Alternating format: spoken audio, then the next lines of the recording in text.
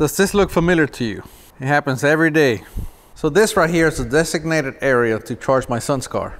However, when he gets tired of riding his car, or he gets distracted or anything else, the car always ends up in the yard. The problem is that car's gonna stay out there for a couple of days, then my son's gonna wanna ride it, he's gonna be upset because it is not charged. So, we're gonna put a solar panel on that thing. All right, so I checked my shop and I pretty much have everything I need to make this work. I got some wire, I got a soldering gun, some electrical connections, and obviously a solar panel. This solar panel was meant for my deer feeder, which also uses a 12-volt battery. And I have some very strong Velcro. This solar panel has points where we can attach it. We can probably build a bracket, but I think all we need is some good Velcro, and that'll take care of whatever we need, because obviously that car is not going to be going very fast.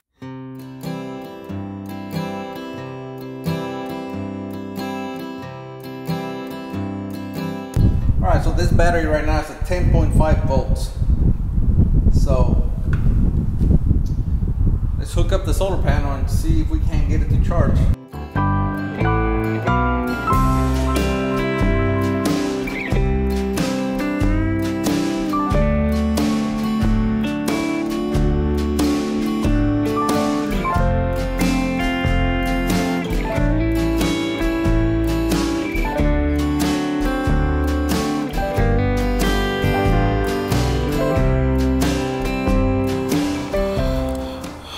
All right, so how nervous was it making so many? You shh. Papa. Papa. Papa. What? It's hot. Yes, it's hot. Don't touch it. So my boy is here watching me, and I kept telling him to be quiet. So when I started talking, he shushed me. Papa. Yes. Orange, yellow, blue. Yes. Red. Red, blue, yellow. Good job, Eric. Red. Yay. Okay, so we have it soldered in place. Now we can put this little deal back on here. Look at that, looks professional. I'm gonna Velcro this one to here, and then we're gonna attach some longer wires to go to the battery, and then we should be ready to go. This stuff sticks like crazy.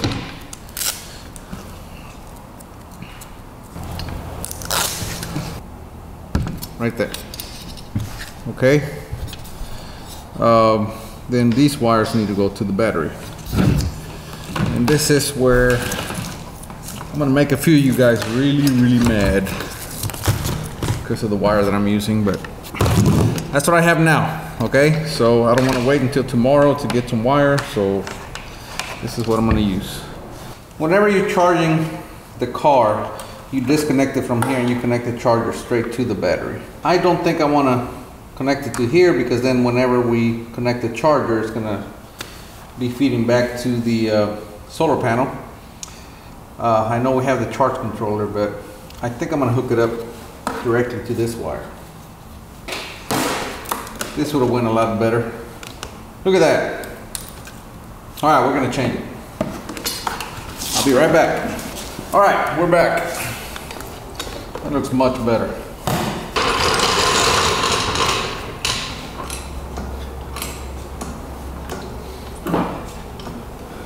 Works every time.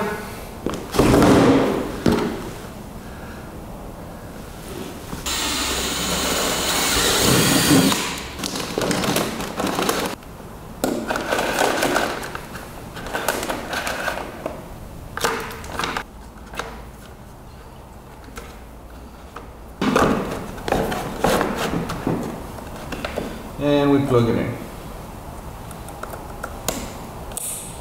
Okay.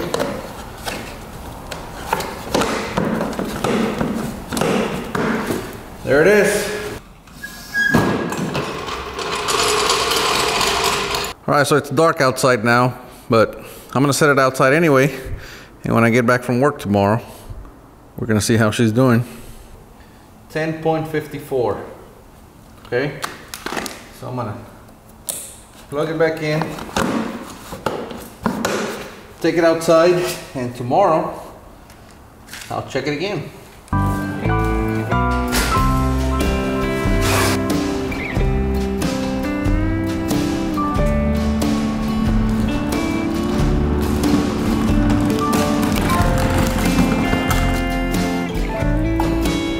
Well, I just got home from work and guess what?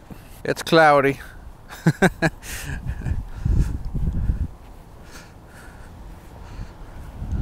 So I'm gonna go get the multimeter and run another test, maybe even with it being cloudy out here, maybe it's still charging. I mean, there's still sunlight, right? Just not, not as much as if the sun was out. 11.13. So it's charging.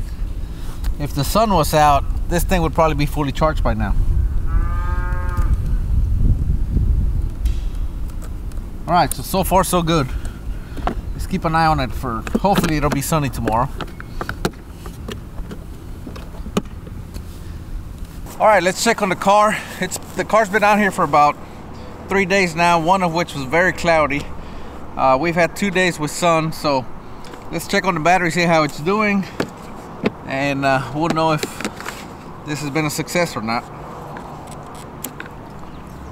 So as you guys know, we can still take the car up to the charger and charge it as normal. However, when it's out here, the solar panel can take care of the charge. If you guys remember, it was at 10.54 3 days ago, and like I said, it was extremely cloudy for one day. It was raining all day, so really we've had 2 days of sun.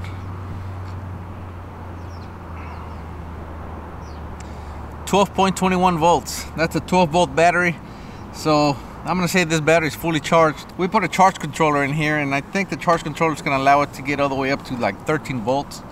However, I don't know if that charge controller is really necessary. I think you can just hook up the solar panel to the battery directly. I don't think it can overcharge it.